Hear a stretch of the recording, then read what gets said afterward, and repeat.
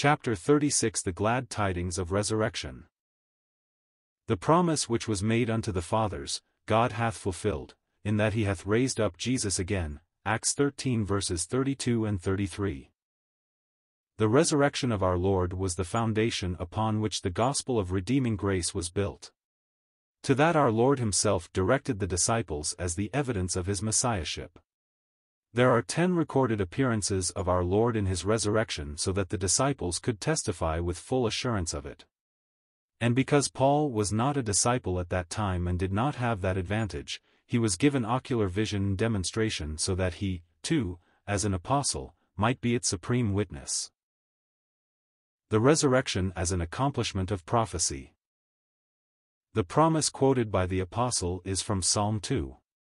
It declares the triumph of our Lord over all his enemies and demonstrates his consequent exaltation to the right hand of the Majesty on high.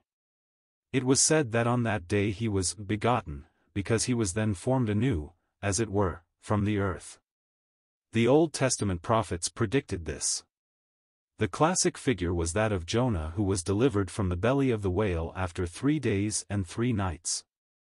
The living bird of Leviticus 14 verses 51 and 53 after having been dipped in blood was set free. It rose into the heavens having been slain, as it were, representing the Lord as ascending into the heavens with his own blood.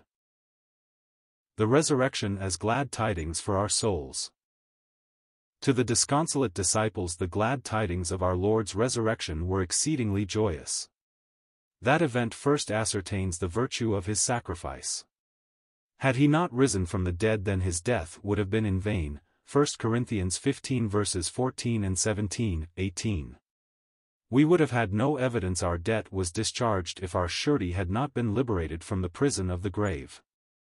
But his resurrection clearly proved that the Lord had satisfied all the demands of law and justice, and this gives believers ground of an assured hope and fills them with triumphant exultation. Romans 4 verse 25.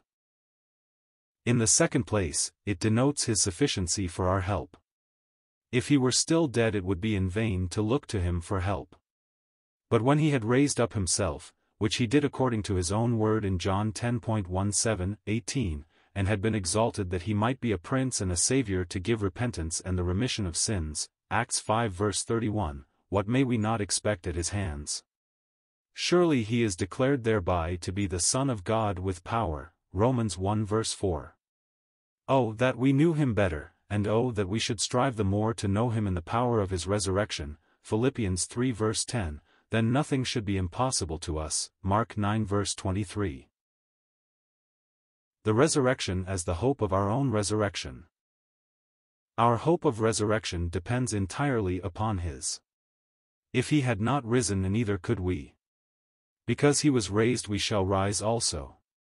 Christ is the firstfruits which, sanctified and set apart, brought assurance that the whole harvest, yet in the fields, would also be taken up, 1 Corinthians 15 verse 20. He is our forerunner who is gone into the heavens to prepare a place for us and will come again to raise us up to gain possession of it, John 14 verses 2 and 3. We therefore may consider death and the grave as vanquished, and look forward with confidence to the complete triumph we shall have over them. He lives and we shall live also, John 14 verse 19. The promises of the Old Testament show how inspired they were.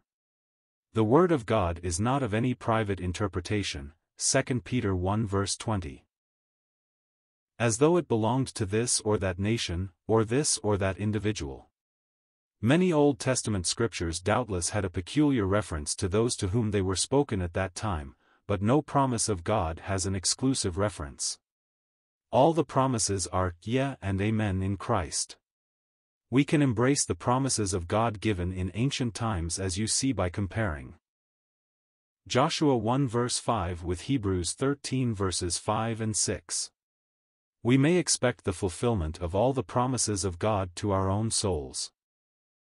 It is sad indeed that men are enemies to themselves by despising the glad tidings of the gospel. Indeed, there are many who are ready with the demons to say, "We beseech thee, torment us not," Luke 8 verse 28. They look upon faithful servants of God as Ahab did the prophets, troublers of Israel, 1 Kings 18 verse 17. But the ministry given us is to declare good tidings, to proclaim a crucified, risen and exalted Saviour. Think of such an excellent sacrifice. Think of such a triumphant resurrection. See whether these great events do not afford us matter for eternal praise and rejoicing. A near relation, too, subsists between believers of all ages. We are to sit down with the patriarchs and prophets of old in the kingdom of our God. While it appears that the Church of the New Testament is in a privileged position and a special relationship to the Lord Jesus as his spouse, yet we can still look upon the saints of old as, in some precious way, united to the Lord Jesus Christ and realize that they will share the same eternal glory. Matthew 8 verse 11, Luke 13 verse 29. Jesus lives, and so shall I. Death, thy sting is gone, forever. He who deigned for me to die, lives, the bonds of death to sever. He shall raise me with the just, Jesus is my hope and trust. Jesus lives and reigns supreme, and, his kingdom still remaining, I shall also be with him, ever living, ever reigning. God has promised, be it must, Jesus is my hope and trust. Jesus lives, and death is now but my entrance into glory.